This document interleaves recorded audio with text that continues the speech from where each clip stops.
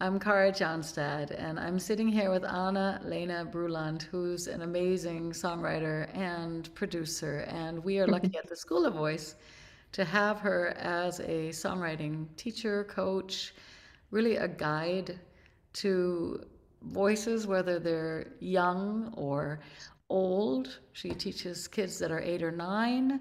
She's teaching and has taught people that are 50, 60 coming into the workshops. And so you can sense a lot of your ability, I guess, to catch people where they are. So, my first question, and this interview is basically to let many of you know outside of, well, I guess that's kind of crazy outside of this little interview space, but to let other people know like what is available, right? What is available from how you are working at the School of Voice. And I have to edit this video.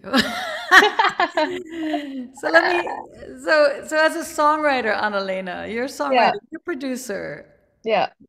First of all, what do you love about sharing your gifts and your talents and everything you've experienced in songwriting with your students? Well, I think for me, coming into this school, I think it's very important to take a very different approach than what I myself has received as a student when I went to university. Because I remember when I did songwriting lessons at university, I found it really frustrating because I felt like the teacher never allowed me to be me. It was very rule based and it was very like you need to fit in this certain pop kind of way of writing. And I always find, even though I love pop music, it's not that I'm saying, but I think you can write anything you want and in any way you want, and it's still going to be a song. And I think that for me is very important that when the student comes in, one of the first questions I ask the student is, what do you listen to? What do you like to do? Like, what are your interests? What inspires you? Like, what do you want to write about? It's not, it's, I'm there to help them feel more relaxed and comfortable and understand how to find their creative mind, because I think it can take some time to find that. And I find it with my students that it takes them a bit a while to kind of loosen up and warm up, and then they get more and more honest with me, and then they understand how to listen to a song, what a verse is, what a chorus is, and all of these things. So for me it's very important that it becomes like a natural kind of process for them, and it's not me to sit there and be like, this is right or wrong, but it's more me to say like, do you think this sounds cool? Okay, let's go for it, just to gain that confidence within them, basically. I Yeah. love that. I love that because the music industry needs more songwriters that are really speaking from their heart, honesty. We have many different ways to write songs. It used to be that people would just write 12 verses and tell the story, right? And Yeah. certain folk songs, right? And suddenly Mm. we got into a certain format of verse, chorus, bridge, and it has to be whatever, 2.5 minutes Hmm. long. Otherwise, it's not a song.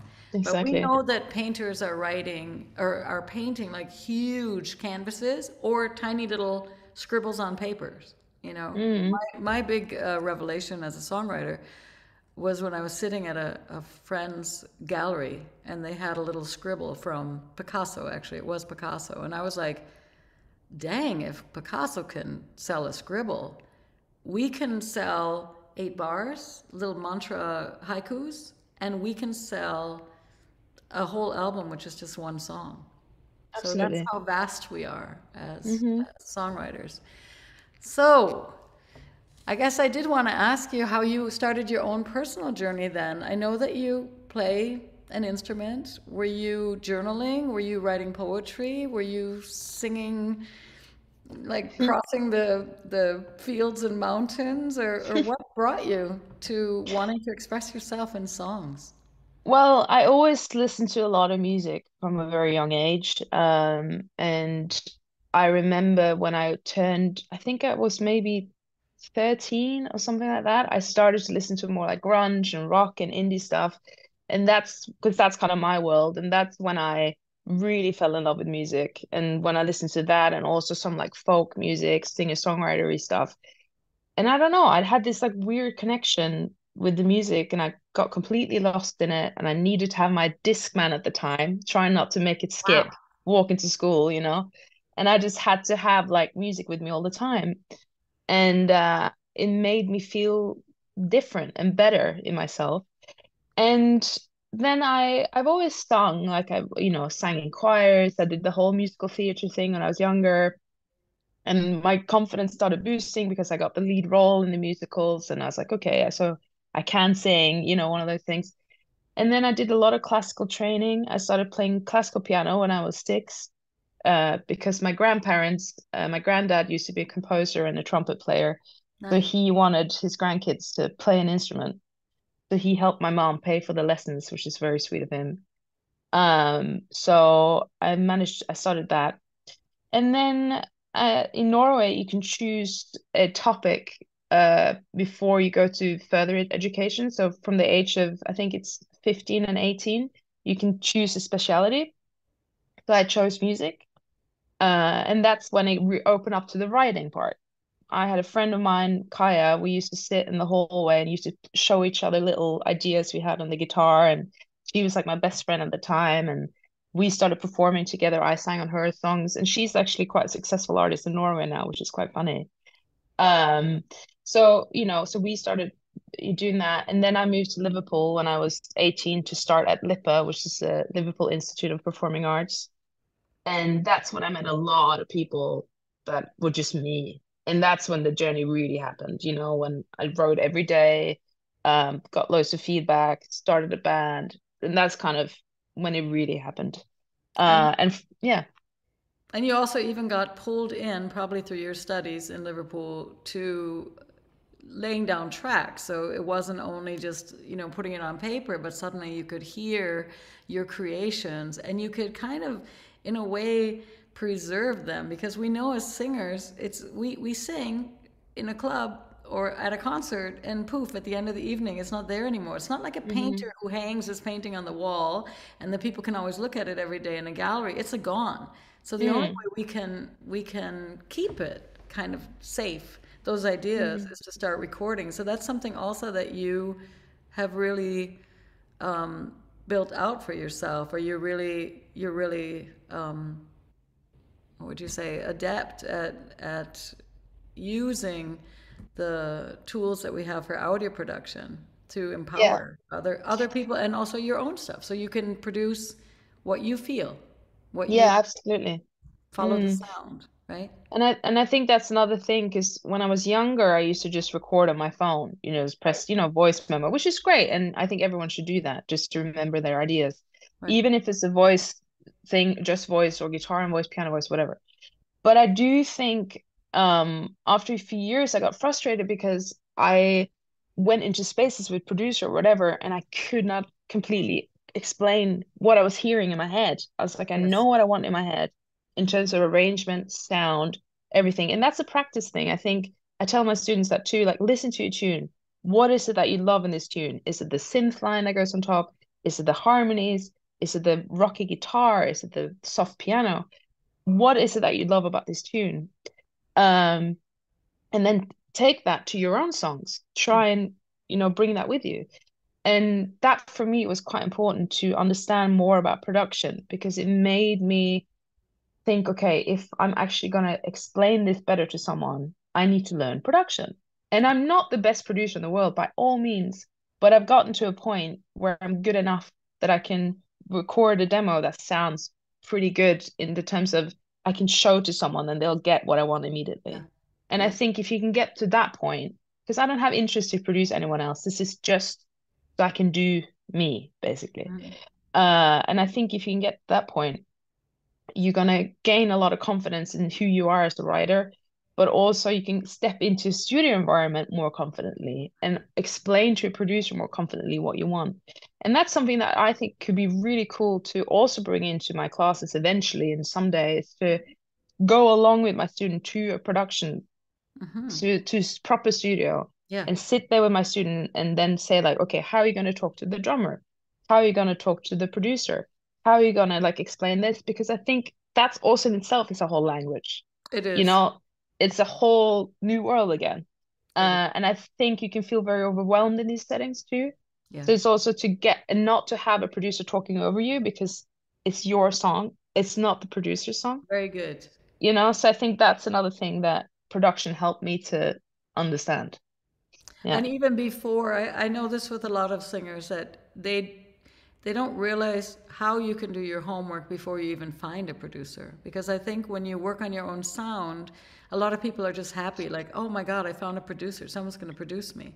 And they Mm, might be doing acoustic songs, and he actually likes doing techno, or I don't know, something exactly. really different, or even Mm, it's pop, but it's a very different sound. So the more we hone into listening, what do we like, what you're saying, the more we can start becoming aware, like, well, actually, I like electronic, or I don't like electronic, or I like just voice and guitar.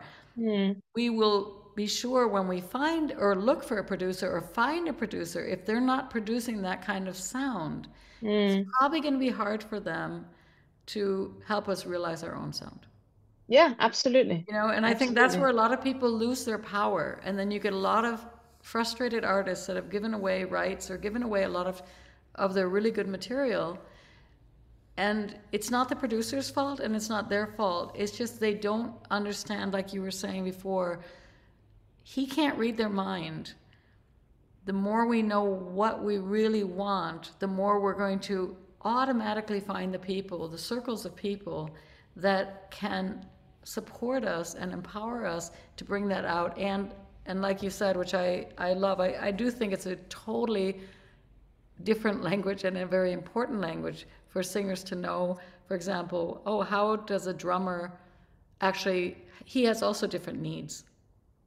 He has Mm, different needs. He needs to know where's the break, or are we doing an outro or intro, or like how long is it, or a keyboarder might need clear harmonics. He doesn't do well with scribbles, so he even though you can play it for him, he might be somebody who reads, right? exactly. Other Yeah. people are really good at hearing, right? So they don't need you to read. They just need you to play it once and they got it. They're Mm, gonna get it. So mm.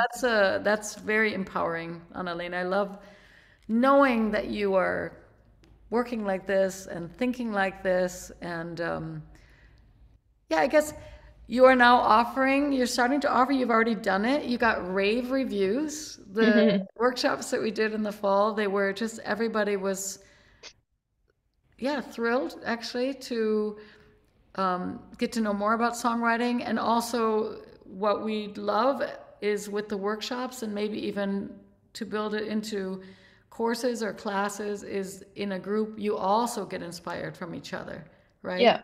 So, what are some of the takeaways that you see happening in your workshops when people start writing? Can anybody do it? Can you come with, like, you don't sing well, but maybe you play guitar, or you don't play any instrument at all? How does that work?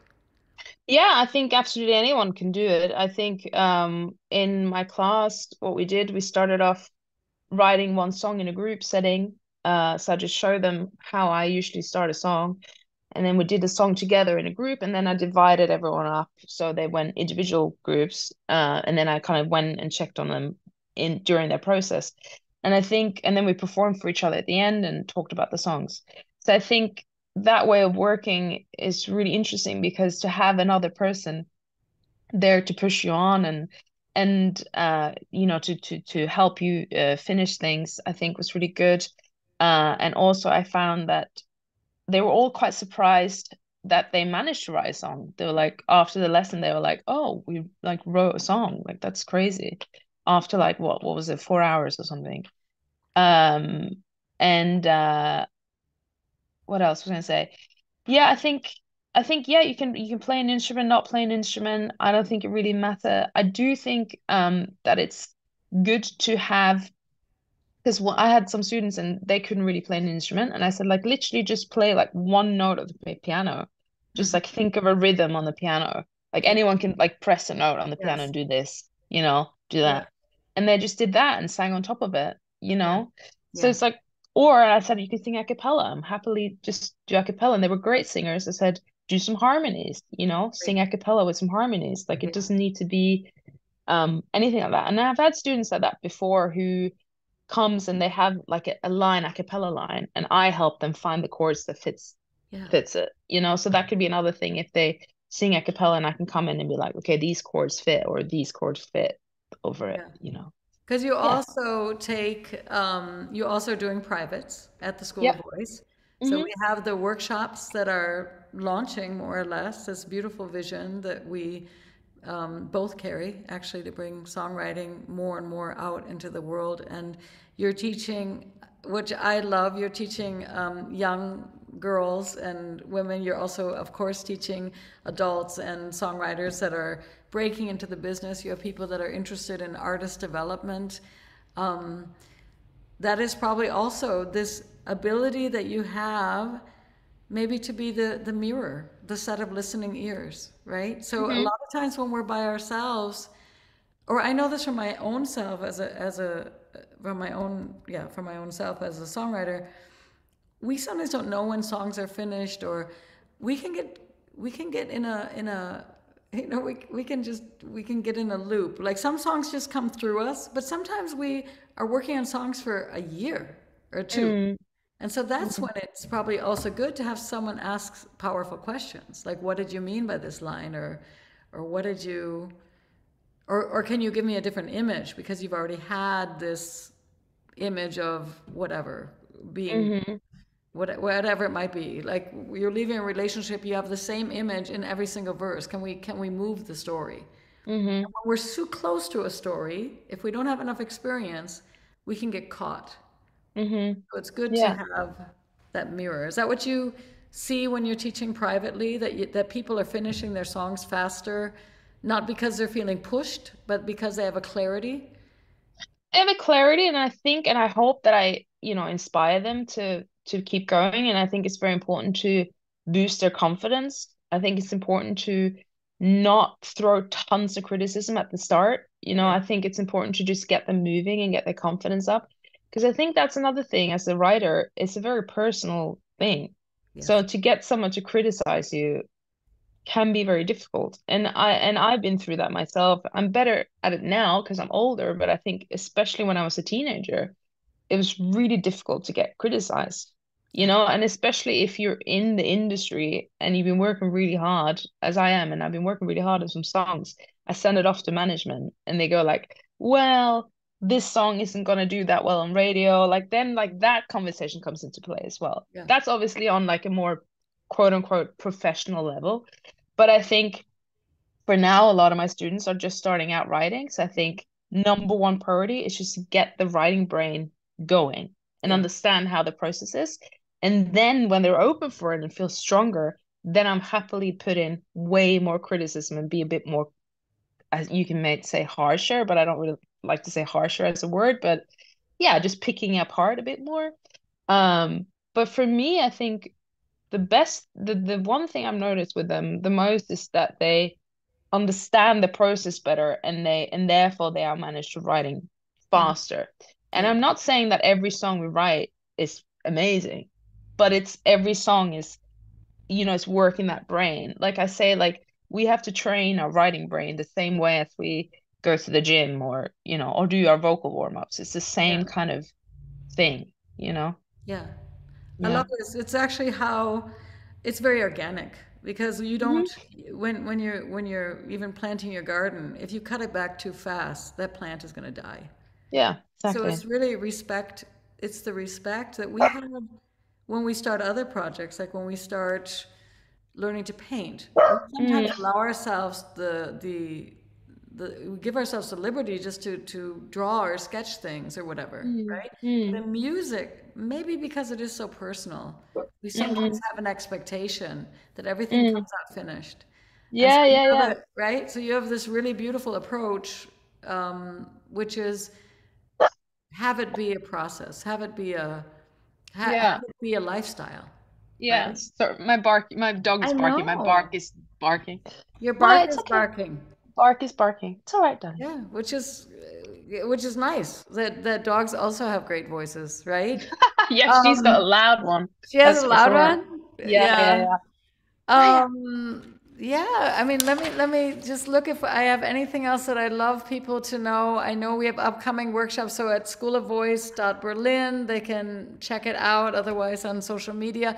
Oh, I know. I wanted to say you teach you know, you teach at the Berlin studios, but you also are teaching online. And I think from what I know about also teaching online, but songwriting works really well online. So you're very Yeah. open to working with people that want to start songwriting or people that are already songwriters in that online space. Is that Yeah, your definitely. experience? Yeah, that Yeah, it's yeah, yeah. I find that it's good too. And I think for online more than anything, I think, giving them tasks to do at home, I think is quite important because um I don't know, it feels like, I can show them a lot through talking and stuff like that online, which works well with giving them a task to do for next week, and then we continue and I can listen to their progress. But definitely, I mean the sound and everything is so developed on Zoom calls and stuff now that it's even like a tick that's for musicians to have a better sound yeah, on Zoom. yeah, So that says a lot that a lot of people are doing this, yeah, even Zoom put that in. yeah, So yeah, it exactly. definitely works. Yeah. Yeah, I've taught online really on between phones, iPads, laptops, people standing in bathrooms, people in kitchens, bedrooms, Yeah. and I even had some people that are on vacation and they ended up building with, you know, well, Bierkästchen in German. They build a little thing in the middle of a parking lot and Yeah. took pictures. Wow. So it's like it's Cool. so you can do it from anywhere in the world with an internet connection, right? Which is Definitely. cool. I Yeah. mean, even if you don't have the internet directly, you can get a card and you can be online. I think hmm we can kind of wrap this up because everything else has to do, which we can just connect again with, you know, are there specific formulas to writing or whatever. But what I really appreciate is this tapping into the essence that you're really seeing hmm each person as an individual with their own stories. And maybe you agree with me, all you need to write a song is probably a good story and some good imagination. Because what you're saying is, you know, even if I only play one note at the piano hmm and then I start maybe even speaking on top of it, if I Yeah, don't yeah. trust my singing voice yet, then pretty soon I'm going to maybe want to figure out, oh, what is the second hmm note that I want to push at the same time, or Exactly. what is the shaker, or you know, maybe I, yeah, take an old tin can and throw some Yeah. rice in it and tape it up, and so you can work with this instrument that we have, which is our body and our heart and our ears, and we don't need lots of money for fancy equipment in the beginning to be song. No, no, and I think you're right. I think the most important thing is to have something to say. Yeah, That's you need to have something to say. And I think it's difficult to explain, but I think writers get this. You feel it in your gut, when something feels right, you feel it in your gut. mhm, And I love that when I see that when I work with students and I go like, no, go for it. I push them. I go like, no, try it. Like, try this, try that. And then I see their body language change when they find the chords that they love. And they're like, oh, they kind of settles in. I was like, that's the one. There it is. yeah, It's all about just getting them to trust their own instincts and push away all the other kind of rules that they've been taught before. Because I think for me, improvisation is very important in songwriting too. It's very, very important because when you improvise, you completely lose time and space. You yeah, completely lose yourself in the music. And I think if you can do that, that's when the best ideas comes out. I really believe in that. Instead of following specific, oh, I need to go to a D major or G minor. Because I had student before saying to me, oh, I went to this class and they said, this scale is really good for writing songs, or they yeah, say that this chord should come after this chord. I was like, no, it doesn't need to be that way. yeah, You know, yeah. I think that's very important for me anyway to teach in that way. Yeah. No, I love that because I think that there's a lot of people that get stuck on their, you know, that's the basic chord progression, or these are the, you know, you have to work with this scale, and there's no new sounds. We even know from classical music, you know, Chopin sounds very different than Beethoven, and Debussy hmm sounds very different than Tchaikovsky because hmm of the different choices they made, right? And that was the individuality. And it should be that as musicians, we're able to explore dissonance and crunchy things and edgy things and beats that we don't know, and it doesn't always have to be 4/4. Maybe suddenly we have 5/4 and 3/4 and 4/4, and because that's the way our breath is unwinding, basically, or Yeah. unfolding. And Mm-hmm. yeah, I often say to my students too, confidence comes with the ability to confide, right? So Mm-hmm. when somebody has a great teacher and they're able to have that place of trust, and what you're doing is you're guiding them to be able to trust their intuition and to confide, then what's so magical is that confidence happens that what they're saying and their message and their idea of beauty and the world is important. Yeah. They're very important for Yeah. all of us. And Yeah. when somebody lives themselves, basically we Mm-hmm. are also supported to live ourselves, right? We're Yeah. not Yeah. clones all over the place. And Mm-hmm. yeah, so I love that. So Anna Lena, thank you so Mm-hmm. much for being part of the School of Voice and for No, bringing of course. wisdom and yeah, your way, your approach, which is very important. I have this group of programs called Voice Your Essence, and for me it is a lot about just finding the essence of every human being has something very special, and that you Yeah. can draw that out is cool. And for everybody out there that might be listening, check out the private classes and check out the workshops that are going to come more regularly and that are already happening. And Annalena has only amazing reviews. People do love you. It's really beautiful to see what you're creating. Yeah. Hmm. So I thank you. Yeah. Thank I you. stopped